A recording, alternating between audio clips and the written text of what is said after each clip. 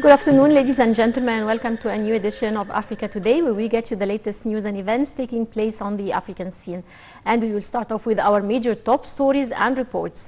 The European Union is satisfied with Ethiopia's practices and unilateral actions with regards to the Grand Ethiopian Renaissance Dam. The statements were made during talks with the Egyptian side. More in the following report. Cairo and the EU stressed strategic ties in light of joint challenges on the regional and international levels. The statements were made in Brussels during talks between Shukri and EU Foreign Policy Chief Joseph Borrell. The talks were held to discuss means of activating existing mechanisms within the European-Egyptian cooperation deal. The Grand Ethiopian Renaissance Dam topped the agenda of the meeting. Shukri said the international community should live up to its responsibilities and send clear messages to the Ethiopian side of the necessity of changing its current approach. He said the EU may take measures that affirm its dissatisfaction with the Ethiopian practices over the GERD. During the talks, Shukri presented Cairo's vision, which he said aims at regaining stability and achieving prosperity for the peoples of the region. Atop the agenda of the talks were also developments in Libya and the Palestinian cause. Shukri said the EU is ready to expand cooperation and present its expertise and suggestion to solve the Grand Ethiopian Renaissance Dam crisis. He said the EU commissioner stressed the fairness of the Egyptian status and the rights of the Egyptians in the River Nile waters. He said the EU statement called on Addis Ababa to end its unilateral decisions. Shukri also said Egypt and Sudan are coordinating to make the suitable decision to return to the negotiating table. He said the EU has vowed to present new ideas for the negotiations to end the GERD crisis.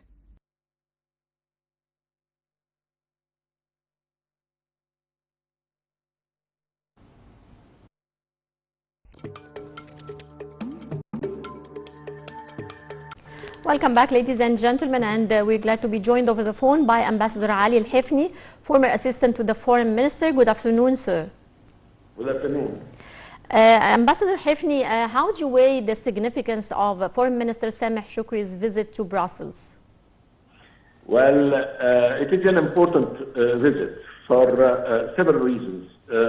First, it is a visit to a state with which Egypt maintains a good relationship. I'm talking about Belgium, the Belgian government, the officials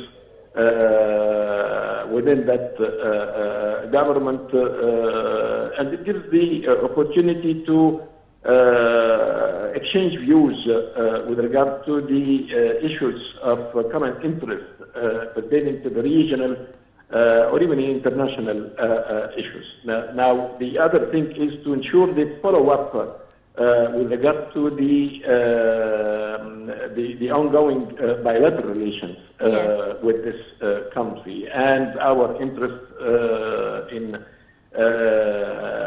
attracting more Belgian investments to Egypt at this important period that we are witnessing in Egypt. The other thing is to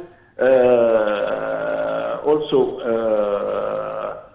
have important discussions with the different officials at the European Council, at the European Commission.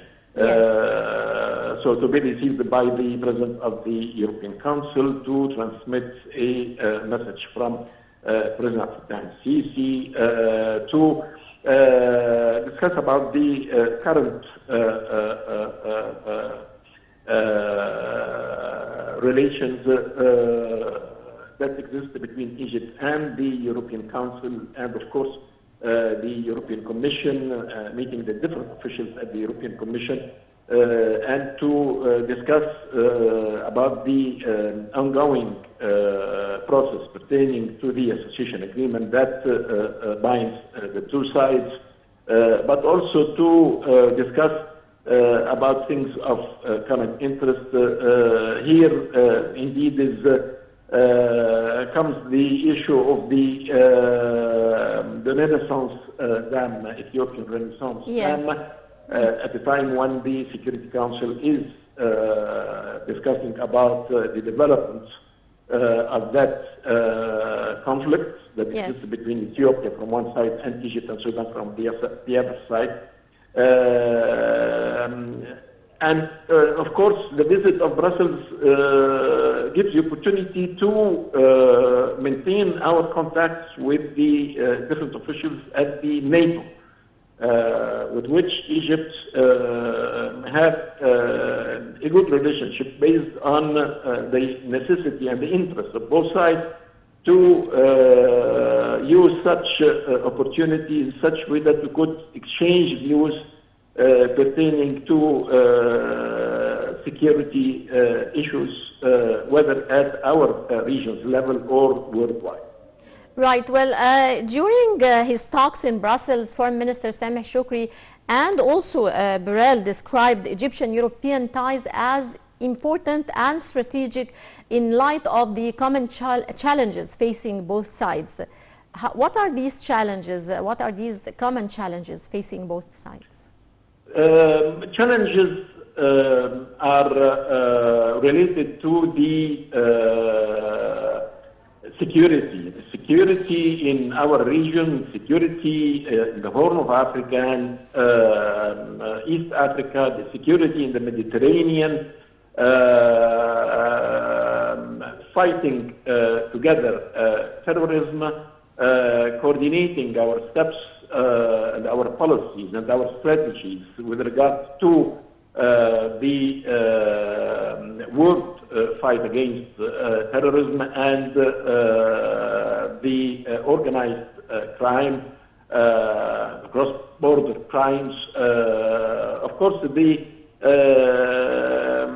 status of affairs in Libya, in Yemen, in Syria, in the countries that are faced with great challenges for the time being and are affecting the overall situation when it comes to security and our national security as countries, be it Europeans or Arabs or Africans.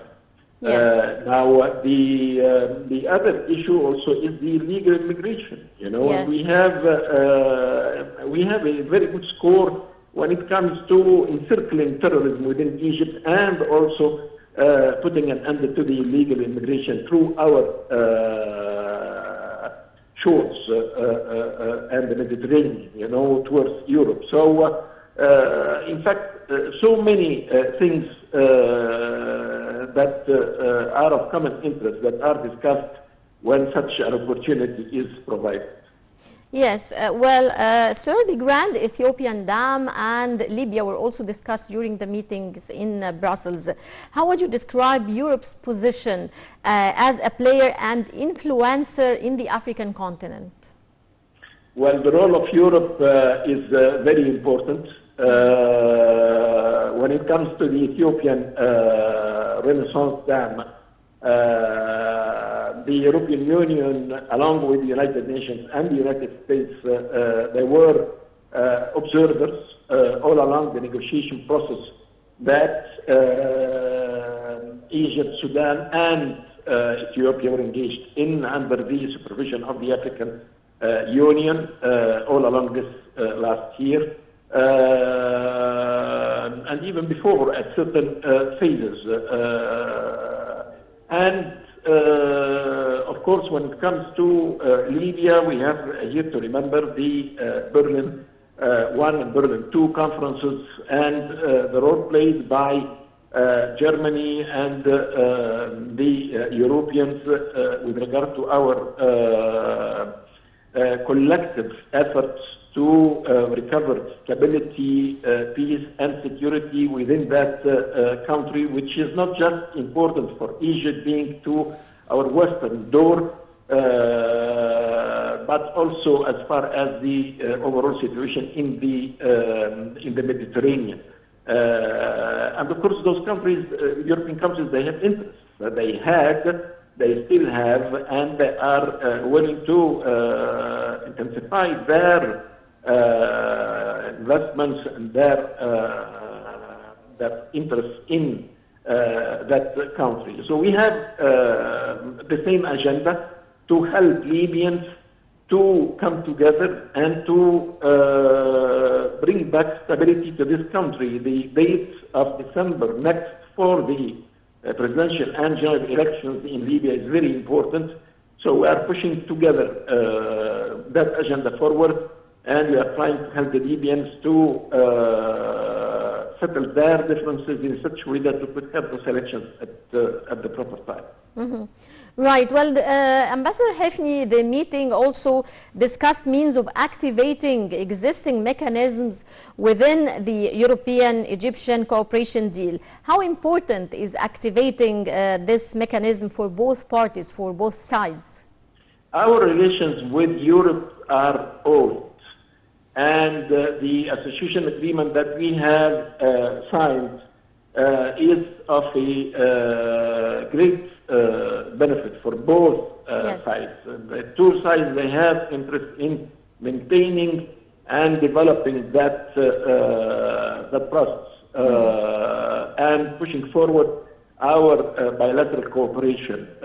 We need the Europeans in so many ways, and they are indeed involved in and through their different institutions like the European Investments Bank, and others. There is an important amount of European investments in Egypt, many projects that are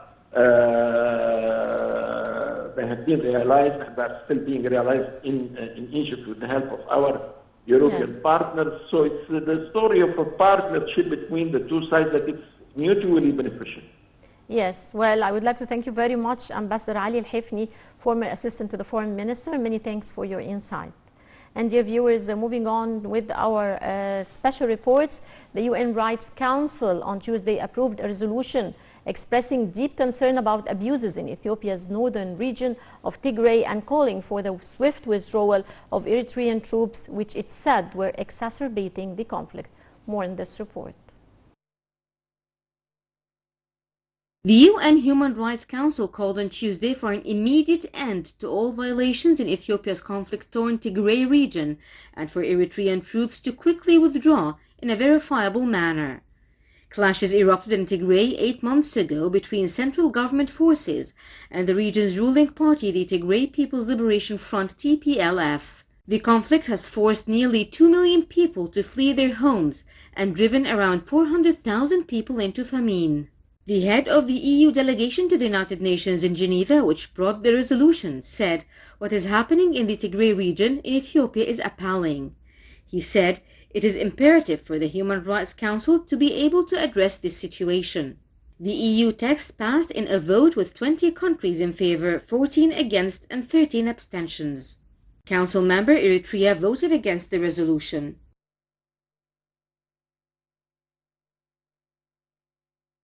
Welcome back, and still with our special reports, protesters clashed with police in several areas of South Africa and looters ransacked shopping malls on Tuesday as frustrations over poverty and inequality boiled over into the country's worst unrest in years. More details. South African security officials said the government was working to ensure violence and looting that erupted in the country did not spread further, but they stopped short of declaring a state of emergency. The police minister said no amount of unhappiness or personal circumstances from the people gives the right to anyone to loot, vandalize, and do as they please and break the law. The violence was triggered by the jailing of former President Jacob Zuma, as his supporters took to the streets last week, but the situation has evolved into an outpouring of anger over persistent poverty and inequality in South Africa, 27 years after the end of apartheid. The economic impact of COVID-19 restrictions has exacerbated the problems. Troops moved into flashpoints on Tuesday as outnumbered police seemed helpless to prevent attacks and looting on businesses in Zuma's home province, KwaZulu-Natal, and in Gauteng province, where the country's biggest city, Johannesburg, is located. Up to 30 people have been killed during the unrest.